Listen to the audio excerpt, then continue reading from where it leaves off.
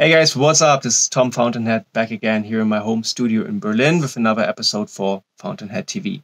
And today it's a special episode for two reasons. First of all, in this video I'm going to show you the tools and methods that are being used right now in the guitar community to either artificially enhance or just downright fake guitar performances, either on recordings or in playthrough videos.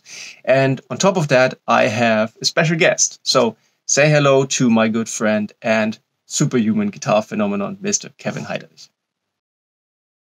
So if you've never heard Kevin's playing before, let me just say that, in my opinion, he is one of the best in the world right now when it comes to super clean, super fast and precise metal guitar playing, especially rhythm guitar.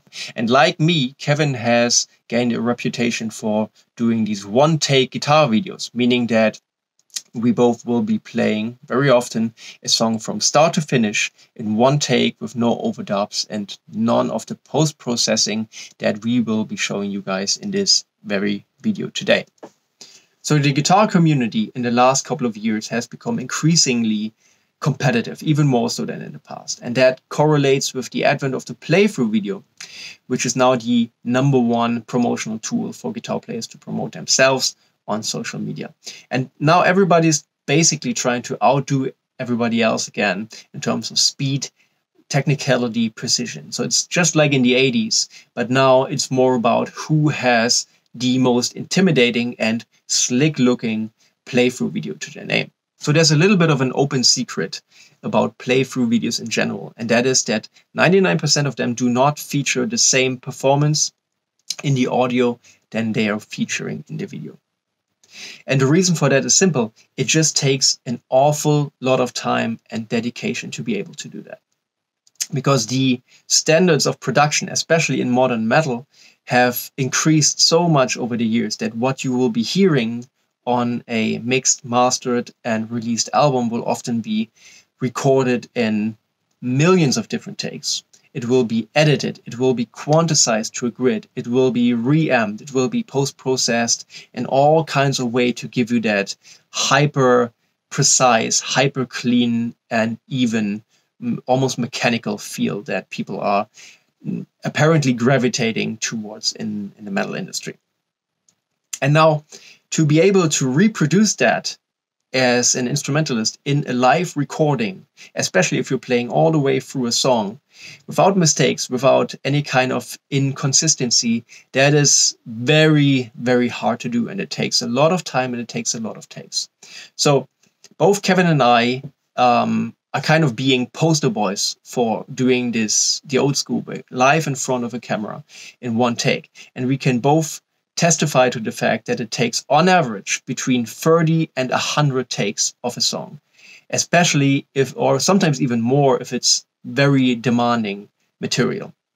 So it will take you a lot of time and in your life to be able to just produce one of those live guitar playthroughs if you want your playthroughs to compete with the finished products of other artists that are out there.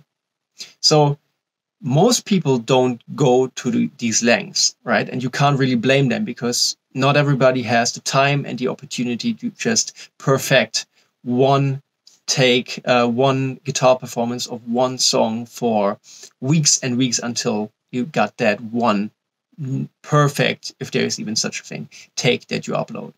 And so what happens in most of these cases is that you will be using the studio tracks of your band, which is mixed and mastered and processed and put out, and you will be, for lack of better words, miming your guitar performance on video to that.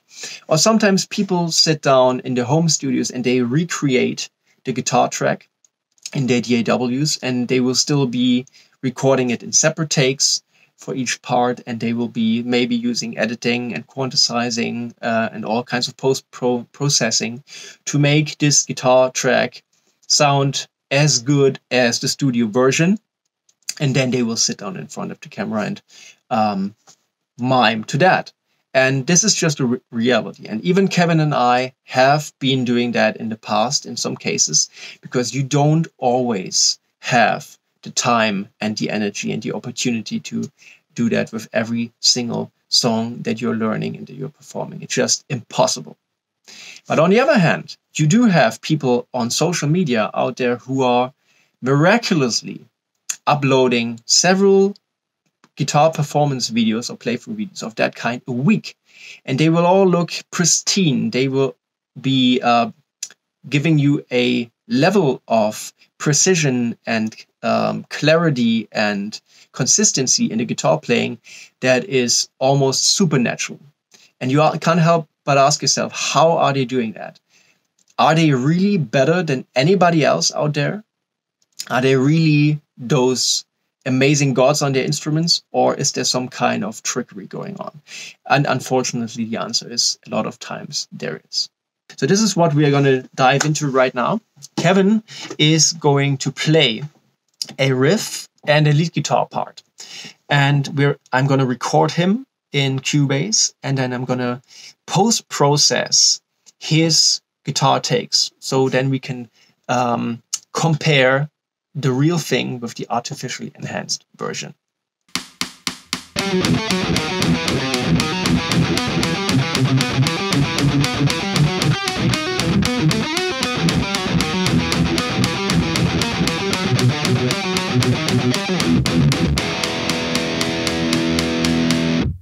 All right, so right off the bat, we have to make one thing clear, that even though we're talking about one of the top metal rhythm guitar players here, when you listen to the track that we just recorded, you can hear string noise, you can hear a little bit of accidental noise when Kevin is changing positions and his hands move across the string. And now if we look at the waveform, the blue one here is the DI track, then we can see that even though he's in time, that not all of these notes and these attacks are perfectly on the grid. As you can see, some is a little bit laid back, and then another one will be right on the money, and then some will be a little bit before. That's not Kevin playing badly. That's just the reality of a human performance. And these little flaws are actually what gives a guitar performance its life, its human element. It doesn't sound as exciting if all of that is gone. That's just as a random remark. So as you can see, all the notes are a little bit different in timing and in velocity. And we are gonna listen to the part again once more.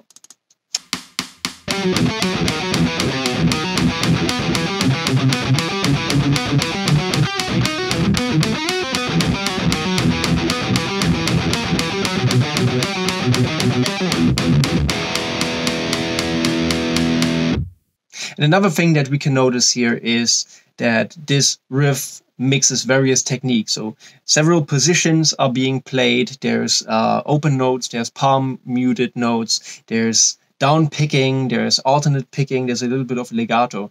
And so mixing all of these techniques together also creates a little bit of up and down. And you can see it in the waveform as well. If we zoom in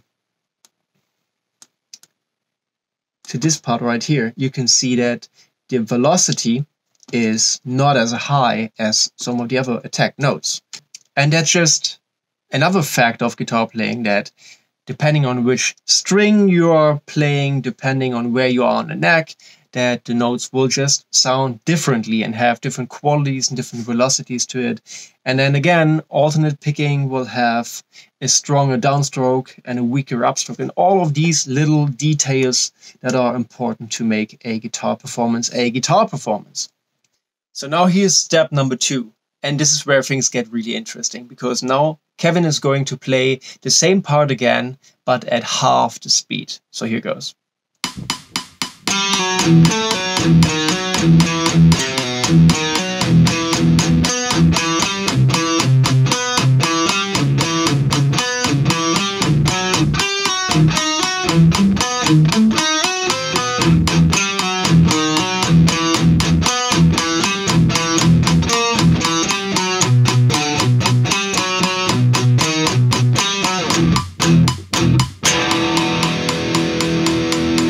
Cool, now that we got our track in half speed, let's do the following. We will copy the tracks, and then I'll be time stretching the entire part. So I'm setting it to 50%. That will make it run at the exact same note value and tempo that Kevin originally played it at. So now we listen to the Kemper profile, so the amp track being played back at 50% speed.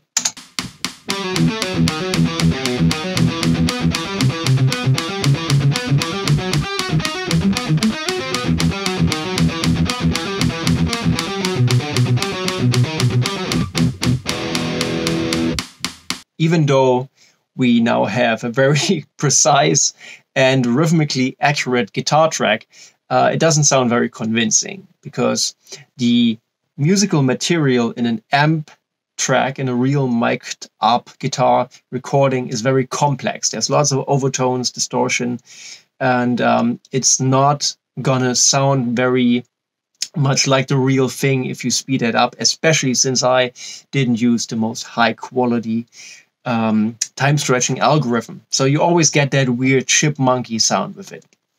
But now, when I switch to the DI track with the Neural DSP plugin on it, let's see what happens there.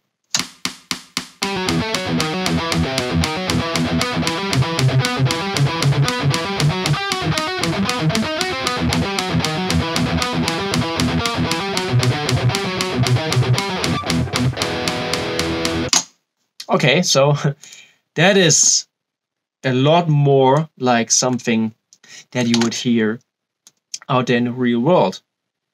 Because now, even though it is time stretched, the time stretching happened on the DI track, which is sonically a lot less complex. And when we feed that back into like an amp plugin like the Neural DSP, then a lot of those little glitches and a lot of those little giveaways for a sped up guitar track will just be lost in the way that the plugin is feeding it through distortion and saturation and all of those things. And if we look at the waveform now, we can see how, without any editing, all of the timing discrepancies from one note to the next, they are almost non-existent.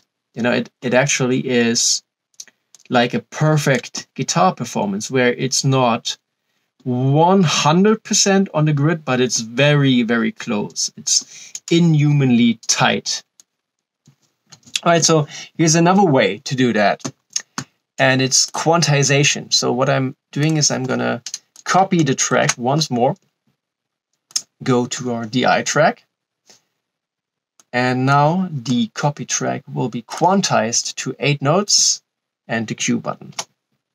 All right, so if we zoom in, we can clearly see the slight difference in timing here. Now every note is perfectly on the grid. Like that first one, where Kevin was super slightly early, is now starting perfectly on 1. All right, so let's see how that sounds.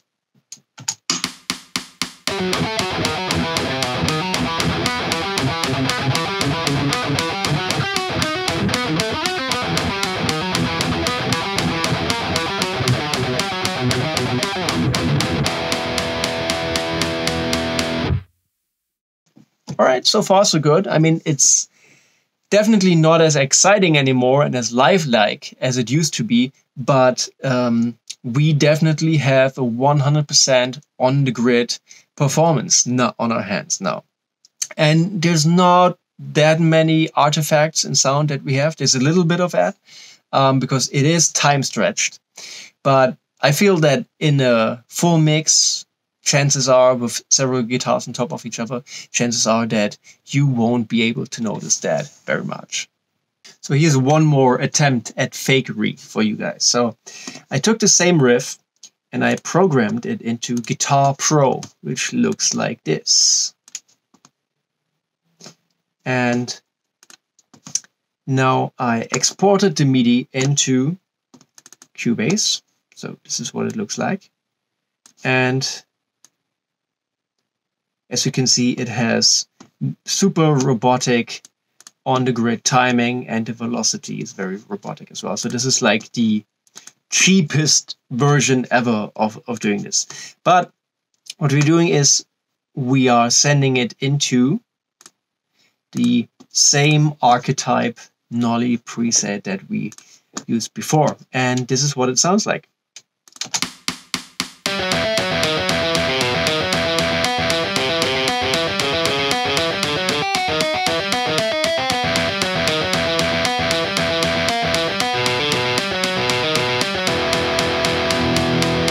Okay, obviously this being just the first random guitar DI or muted guitar sound here in Hellion Sonic. You can take this a lot further if you wanted to. I mean, by now there's even guitar-specific program guitar VSTs on the market who give you a very realistic sound, and you can tweak the presets and you can basically have it play all your licks for you, and chances are that people won't even notice. All right, so what I'm going to do now is I'm going to sync up the different post-process versions that we just came up with to Kevin's original performance of the riff at full speed, and then you guys get to see how each of those versions line up with his physical movements.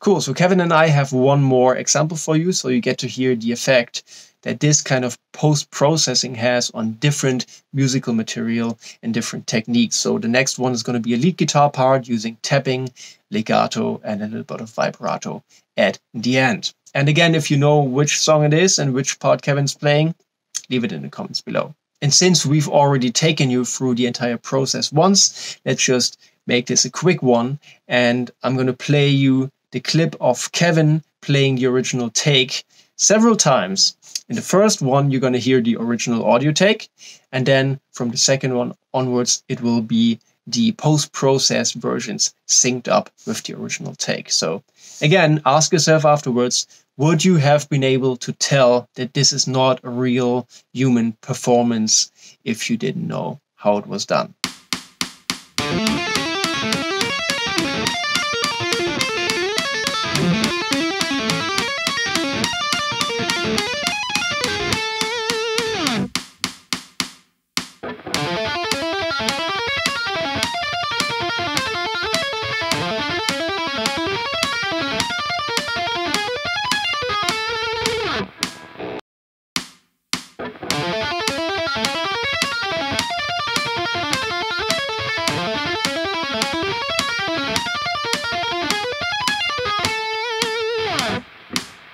All right, guys, this is it. Kevin and I are signing off for today. This has been fun, and most of all, I hope this was educational for you guys out there. And if it was, do like and subscribe. Let us know your thoughts.